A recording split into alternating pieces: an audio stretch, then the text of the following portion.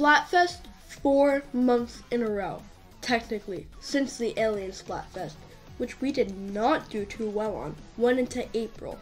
And technically an event every month of the game's lifespan if you count extra work and big run.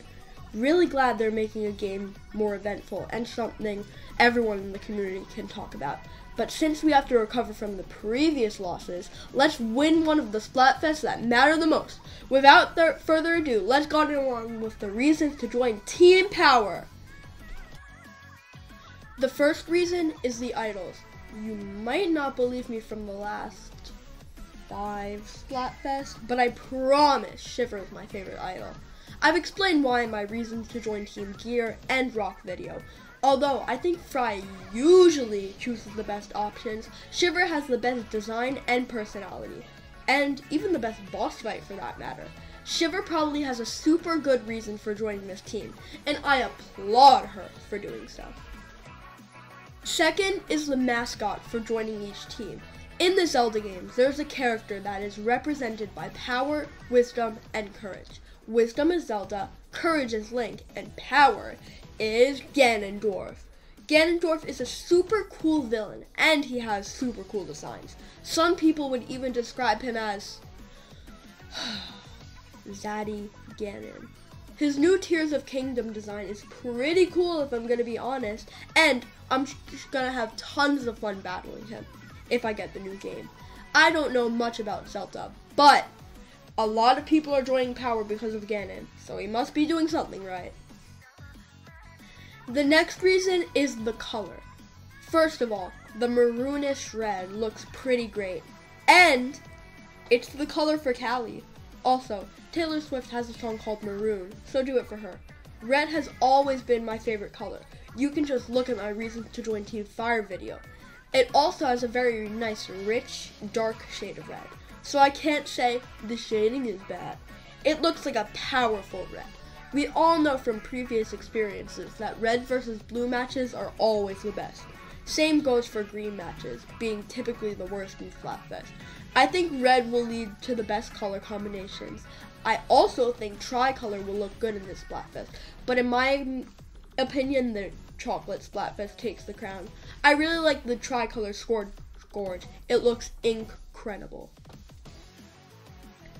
The next reason is a loophole that completely changes everything. Power could be so extensive, and the others really can't. For example, powerful wisdom, the power of words, something that takes courage to do also takes a lot of mental power. Most superheroes are physically and mentally powerful. You can't do anything like this with wisdom and courage, and anything you seek in life could be accomplished with some sort of power. This is why power is the best thing to seek. Next, the type of power that most people think when you mention the word is strength, punching and blowing up things. While this might not be the most mature form of heroism, it is definitely the most badass. If you're in a fight and you're not gonna go, according to my calculations, if I dodge at this exact time, I can win this. And courage can just be boiled down into running into situations you cannot be good at. Perfectionism is unhealthy, but courage to an extent isn't always a good thing. Sometimes you just gotta not do anything.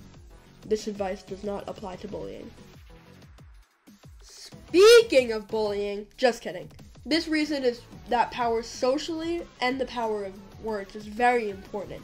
By being powerful with your words, you could get a job, debate with other people, and negotiate to get things you want, and have power in social settings. You can say you need wisdom and courage to do these things, but you wouldn't call it really establishing courage, more establishing power.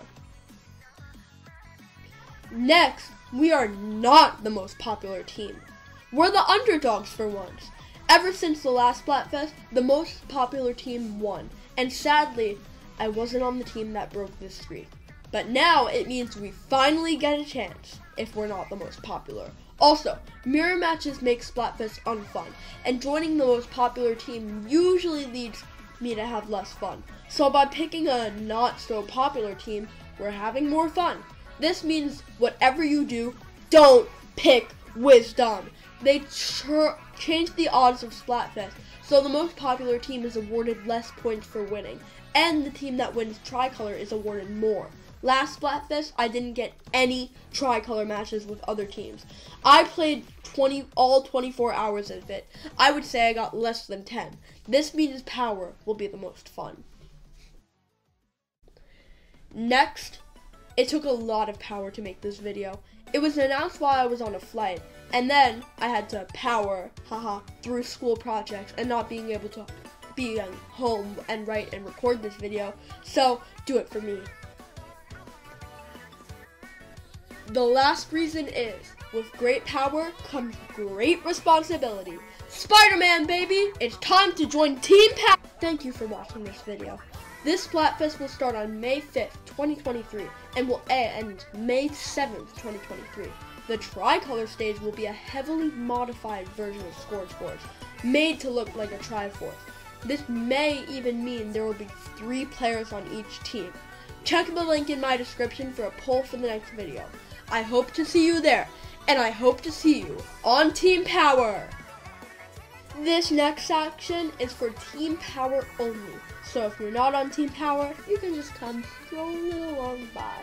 It's okay. If you're on Team Wisdom or Courage, bye! I figured it out. The best way that Power can win the Splatfest. We need powerful weapons that get up all in your face like shooters. I say we all get the best objective weapon in the game, the Splash-O-Matic. We all make meme teams of all Splash-O-Matics.